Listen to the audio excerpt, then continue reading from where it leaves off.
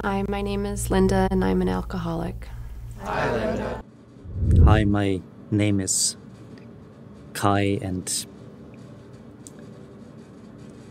I am an overthinker. Overthinking comes in many different forms. One of them is about decisions. And ironically, it's the decisions that we've already taken. I should have made a different choice. I should have made more research before I decided. What would have happened if I asked that other girl out? It also comes in the form of trying to read minds. I wonder what he is thinking about me. And then we go on and we have all this imagination of what maybe one of our colleagues is thinking about ourselves or about our situation, when in reality it's very unlikely that they are, and it's even more unlikely that we exactly know what they are thinking. Overthinking also comes in the form of trying to predict the future, because we try to figure out what happens next, and because we are so focused on figuring that out, we start to get into the cycle of thinking about it over and over again.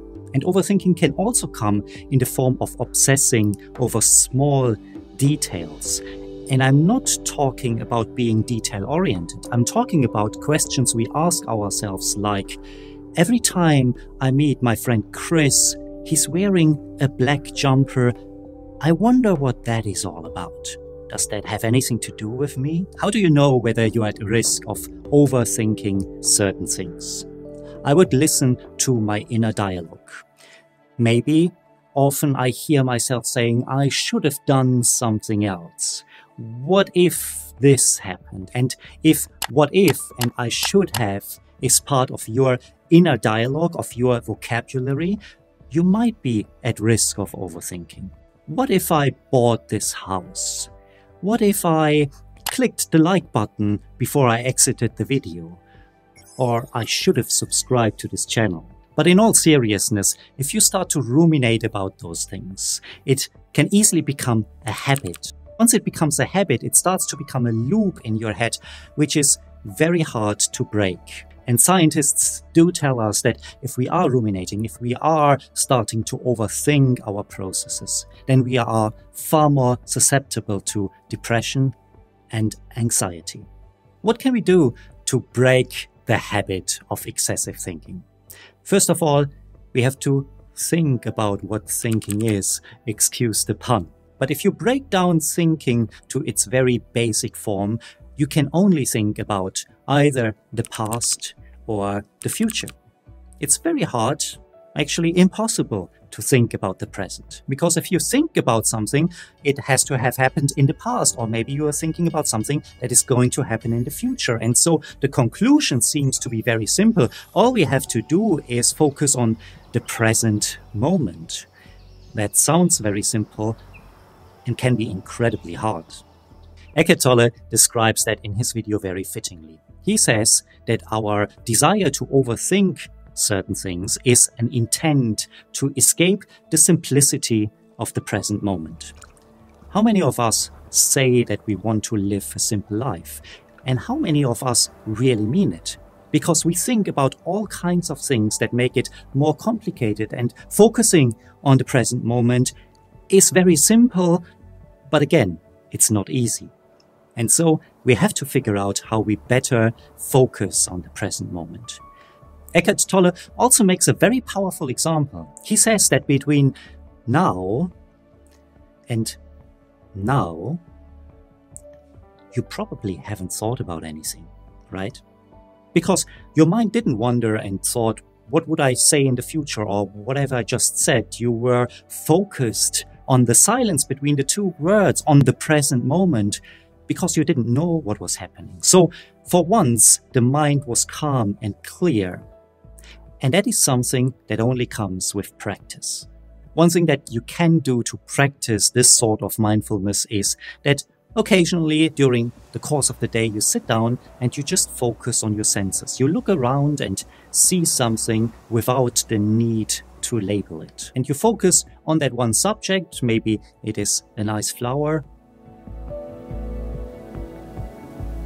and you are not feeling the need to say the name of the flower or the color of it, but just focus on the sense of your visual ability to perceive that flower. And that keeps your mind more in the moment. Again, it is something that we have to practice. Of course, sometimes our brain is so full of all the things that we want to think about, of all the things, the list of the things that we have to do, that it becomes very difficult to focus on a present moment. And one thing that personally helped me a lot is just having a brain dump.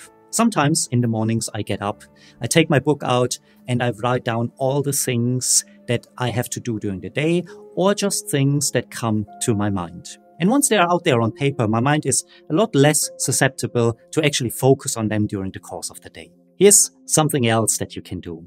You can start to rephrase your inner thoughts that you might have. Maybe you are overthinking about your job. Maybe your brain tells you, I feel so stuck in my job, I really hate it.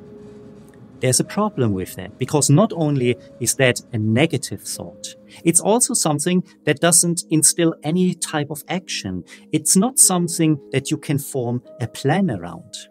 But compare that with a rephrase of the sentence. What if you would say, I want to work in a job that I find very engaging? Then you can form a plan around it. You can ask yourself, what do I find engaging? And if you figured that out, you can ask what type of jobs are fitting for that purpose. And so you can start to make a plan, and it takes away from this constant overthinking of, I feel stuck in my job, to here is what I can do. And if you struggle to rephrase something in your head, then maybe this following sentence will help you. Very short, 3 words only.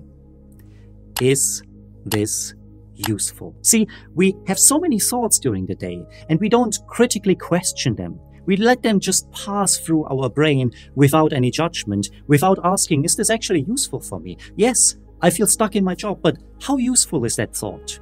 And can I rephrase it into something that is more useful? But by simply asking ourselves, is the thought that I'm currently having useful? We also train our brain to critically question the thoughts that we are having, and that prevents us from overthinking as well.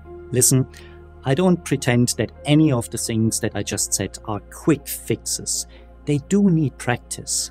The mental stress that comes from overthinking can significantly impact the quality of our life.